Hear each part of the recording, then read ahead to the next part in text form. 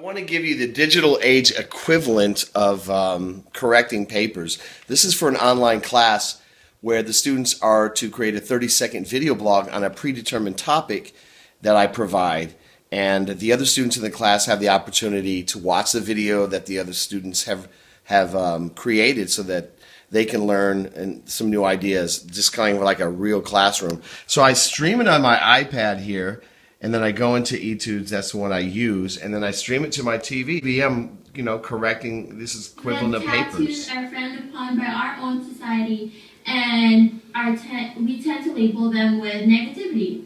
I've always wanted a tattoo for myself.